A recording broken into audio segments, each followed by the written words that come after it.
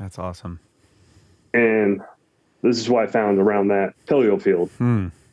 Are these weird Yeah, I see them. Geoforms. land. Yeah.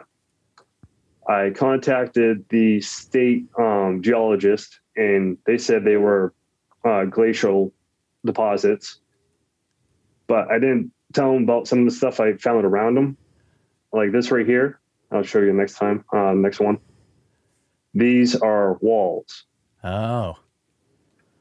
And these are like the land masses, or almost like really mounds. Yeah. Like, yeah, those remind me of like some of the mounds that are in the, I'm trying to remember the name of the book, but monuments in North America or whatever. There's all these weird. Yeah, the Mississippi Valley mounds. Yeah. Yeah. Yeah. Yeah, it's kind of what I was thinking too. But this is, label this one wall A, and that's wall B. That's wall A. This is facing the possible mound, and this is facing the field on the other side. From the field, you barely see this. Okay. From this side, this is about 3-4 feet tall. Yeah. And it zigzags. And at the far end of the wall, it water is running through it. You can see where the wall used to be, and the water has pushed away the wall over time. Yeah. And where it used to be, you can see quartz. Like the bottom of the wall was lined with quartz. Wow.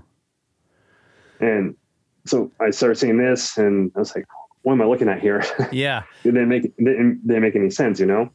Yeah. And so when we were up there doing, walking around looking at this stuff, it was very similar. Like on one side, it's almost like the wall is working as a retaining wall. It's holding back. It's holding in all this. And it's hard to tell, like, was it designed for this, or has all this stuff washed up against it over time? So that now that one side is completely buried, but if you can drop down on the other side and you can actually see the wall, it's hard to know, like, were they built as retaining walls, or is this just something that happened over time? Yeah, that's the question. Yeah. It's like, you could date this by just digging down and doing like carbon dating. Right. Or OSL dating too. Then this is wall B. This is much more buried. Right. But it's about the same width as the other wall, so I'm guessing it's probably around the same height. Yeah. But this one just has a lot more debris. Then on this one right here, you see that round shape right there? Uh-huh.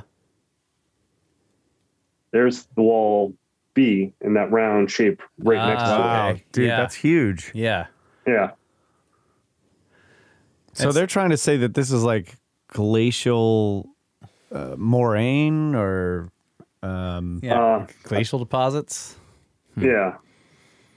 But they don't look like glacial deposits I've ever seen. I feel like we've looked at a lot of those on Cosmographia.